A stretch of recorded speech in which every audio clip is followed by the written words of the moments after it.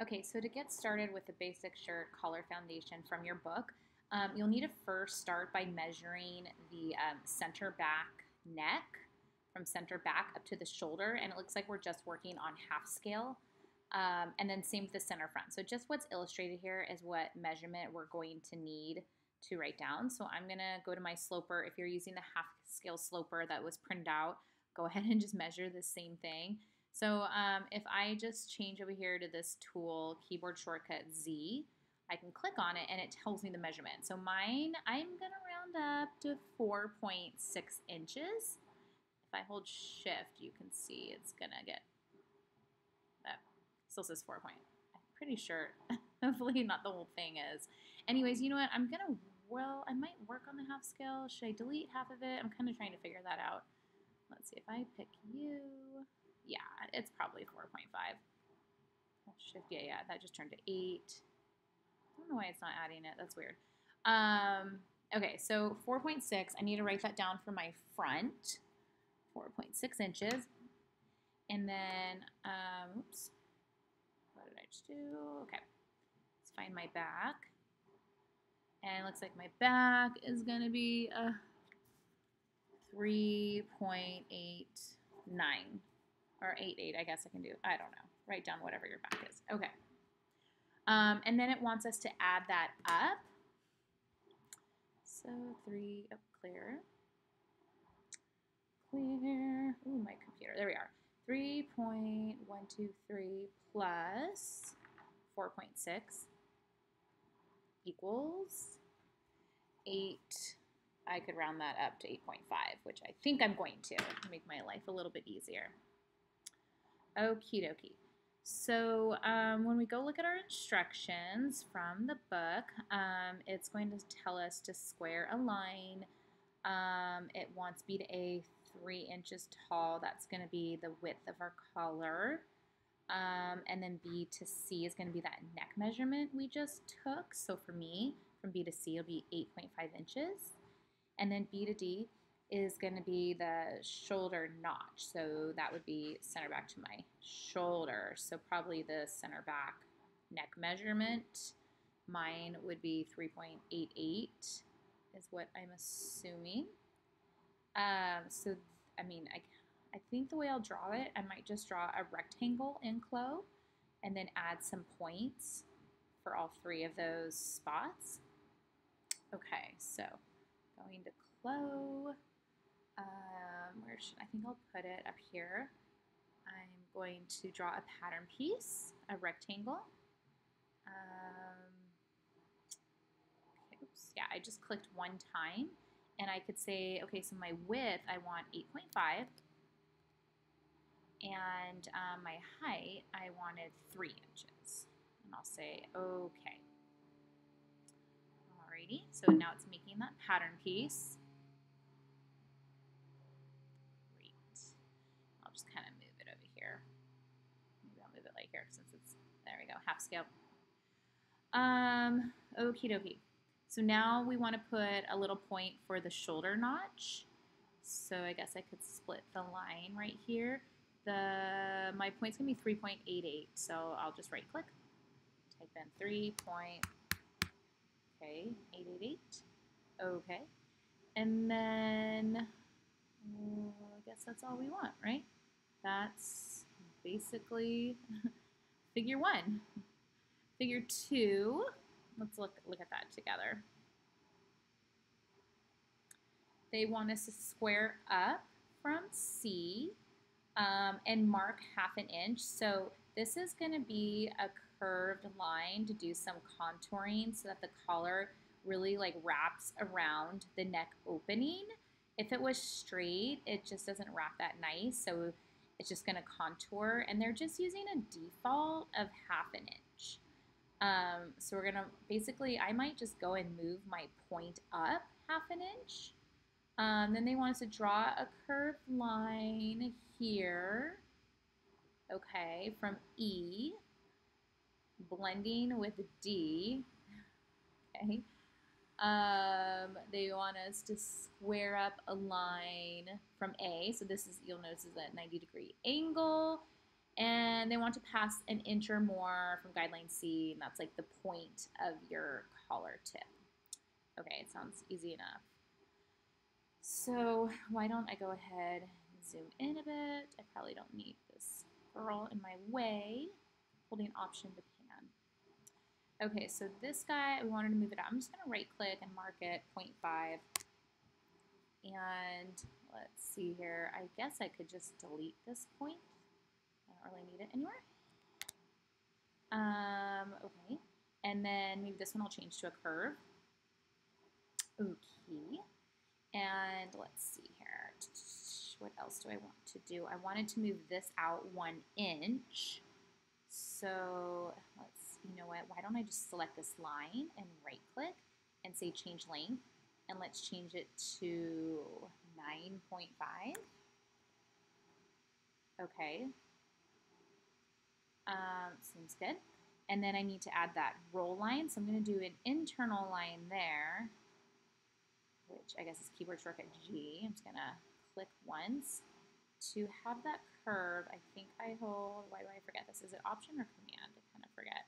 We'll find out. I'm going to hold Option. Is that no? Try Command. Oh, it's Command, yes. Okay, and then click there. And return. Not really loving the curve shape I just drew. So let's see if I can kind of fix that a little bit. They didn't really say where this point should go, to be honest with you. This is the fold line, right? So I don't know if I want it exactly in half. Okay, I'm just going to do that. So this is a little bit less than half, and that's a little bit more. I kind of want it a little bit longer. I think this is fine. Oopsies. Okay, there we are. That'll be our roll line. Mine is still kind of curvier than the book's. I guess I can always change this later if I don't like it. Okay, so there's my guideline. Okay. And that's it, I guess. Guess we're done. We're not doing the straight collar. We're gonna do that one. The next page is an under collar. And what they do is they have us trace the upper collar, which is what we just drafted. So if I just copy this guy for the under collar, copy and paste it.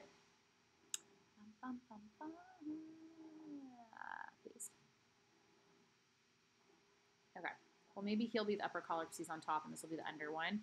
And all they do, oh, you know what? We needed a notch. We didn't put in a notch. Shoot, I'll have to figure out what to do about that. Here, I bet you I can figure that out in just a sec. There it is. Okay, let's add a notch right now because that's where our seam matches. Oh gosh, no, I don't know where it is. Hold on 1 second. Let's see if I can find that. What can we do? Convert to segment point. Cool. And then now let's notch that guy. Click. Okay, so again, I just use my curves. I'm going to right click, convert to segment point, grab my notcher. I mean, I guess we don't really need to notch it in CLO because the numbers are going to match up, but I guess just to double check that that's where our seam is, our shoulder seam. Okay, so anyways, the only difference for the under collar is that they just bring this down 1/8 of an inch. So maybe all I do is select this, and I can say change length, and I could change it to, okay, wait, why do I always forget what 7/8 inches? 8.75. So I can change it to 2.875, and yeah, that's the way I want to do it. So that guy's not at a 90-degree angle anymore. But it's a little bit smaller, and I guess by doing that, it's supposed to help the collar kind of roll under a little bit so the seam's not right on the right outer side. Obviously, in CLO, it'd be way easier to just not do an under collar for your CAD, but because it's a learning environment, I'm going to go ahead and try to sew it up and see how it goes. It looks like it says the grain line to change it to either be cross grain or on the bias. So This is my under collar, so let's go ahead and do that. I believe if I use my fabric, there we go. And then if I pick this guy, I can hold shift. There we go. And yeah, oops. There we go. Okay. Yeah, so it did move my grain line, so now it's on the bias. So that's just for the under collar. So that might make it, oh dear, what am I doing? That might make it just move a little bit different, fold a little bit different. They wanted the straight grain straight up and down on the upper collar. So that's it. I'm ready to try to go and sew it. I suppose I could unfold it. That would probably be good. Okay, so I'm going to select this line, right click, unfold, symmetric editing with sewing. I'll do the same for the bottom.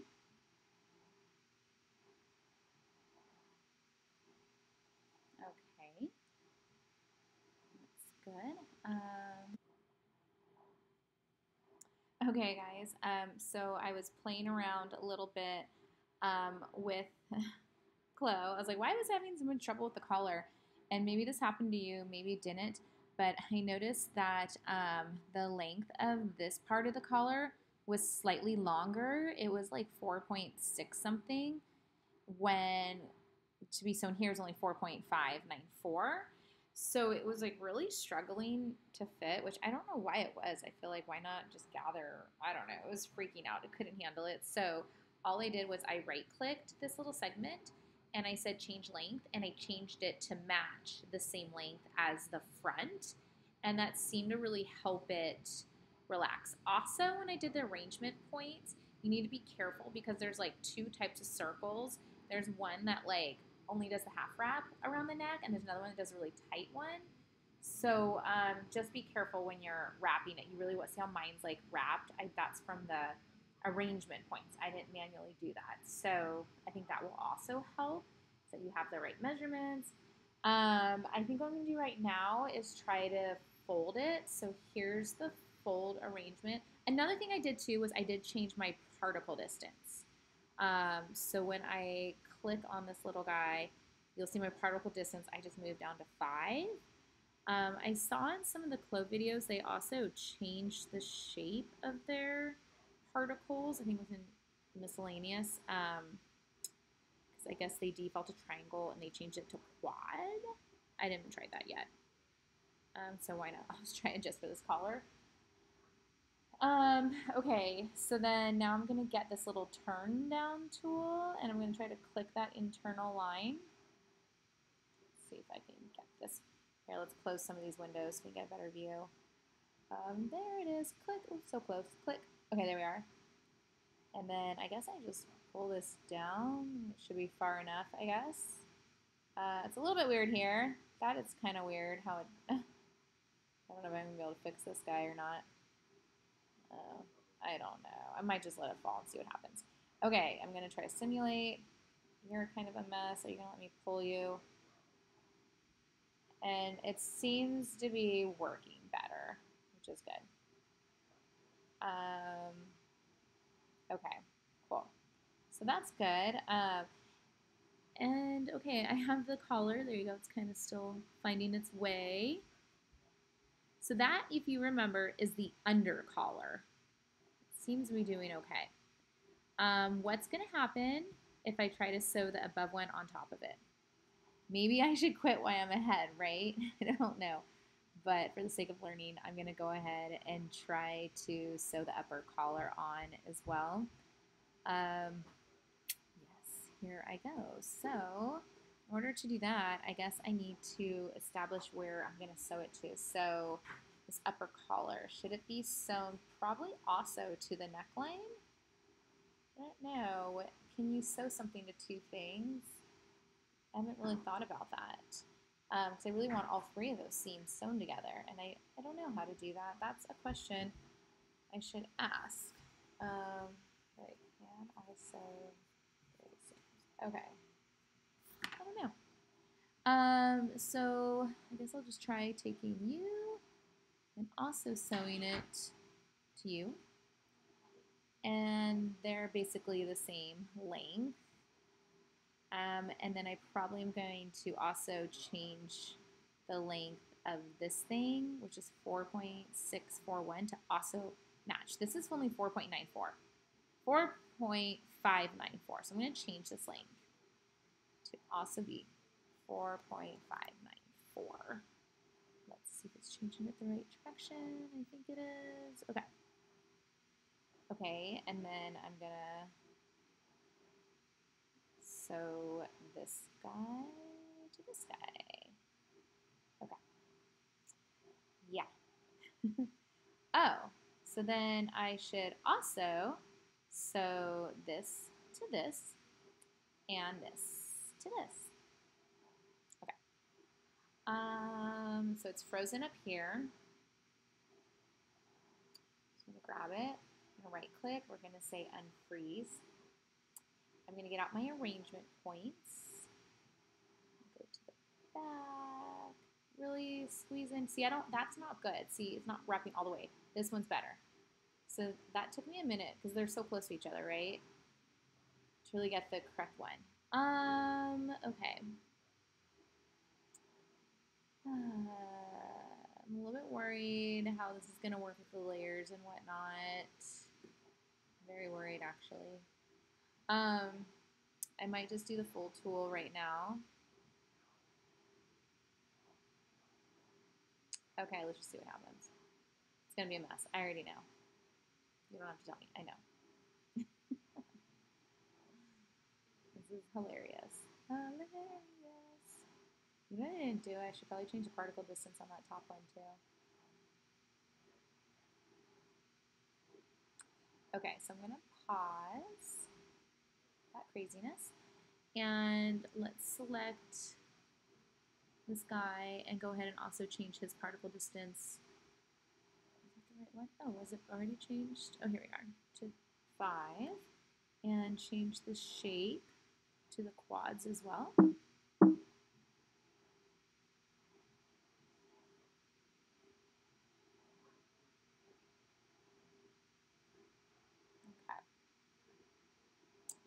Okay, so it kind of looks like it's being placed underneath it when I actually wanted it on top.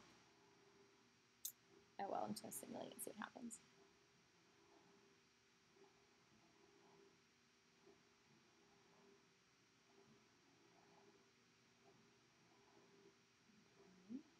Don't know why it's pulling so weird. Not sure why. Doesn't seem like the fold is really happening anymore.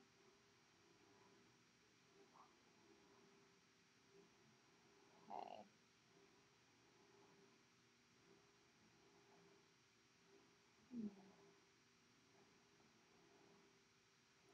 What would happen if I click you and I click you?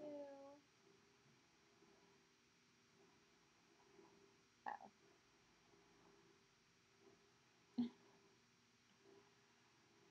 I don't know. This is weird. So this is like probably the wrong way to do it. So that's a good learning lesson. I don't know how to sew the under collar together. I think I need to learn that from CLO and talk to them about how to do that. So I will get back to you on that. But let me know if you guys think you have the solution too. Okay.